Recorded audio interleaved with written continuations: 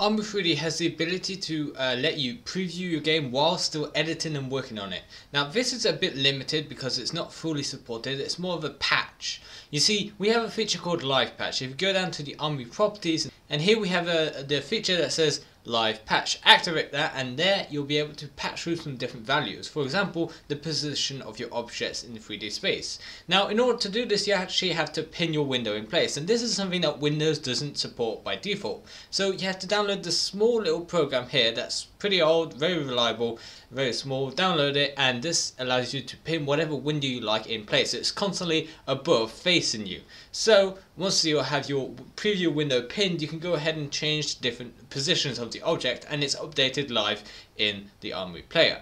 Obviously this is a really powerful and useful tool that has a lot of applications in-game creations and changing your environment and obviously the look and feel of your game, but there are some limitations. For example, it is a patch feature. You see, Armory 3D no longer supports live editing directly, so we have to activate this special checkbox for it to work. Now there are some limitations, some things don't live update, and there are other things that might break if you try and change the sliders too fast or things don't get updated properly.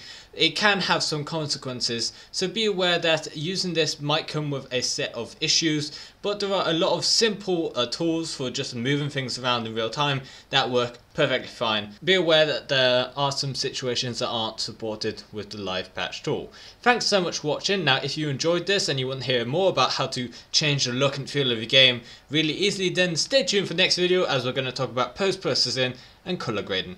Thanks for watching and I'll see you there.